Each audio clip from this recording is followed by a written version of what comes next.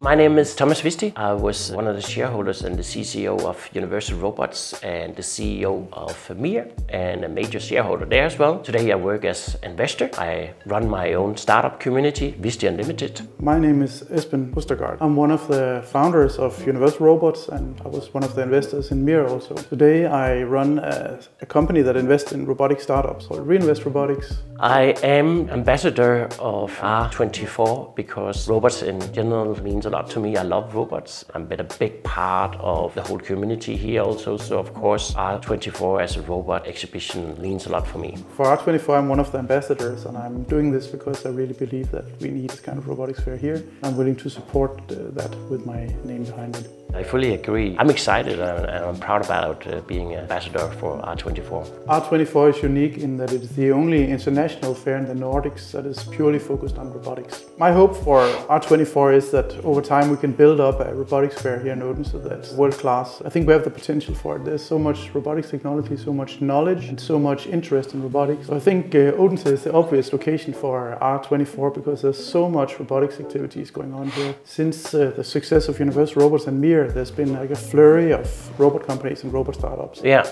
I believe there's more than 420 companies today working with either robots or automation or drones here in Denmark. So it is really a robot country and of course a visit worth. What I expect from R-24 is, first of all, to see a lot of cool technologies and meet a lot of interesting people and see a lot of interesting solutions to problems using robotics. I know that there is so much activity in robotics around here and people will come from many countries, so I think it will be a great place to meet and look at new robotic companies and new robotics technologies. People should come and visit R-24 because there's technology and partnerships and of course also customers to meet.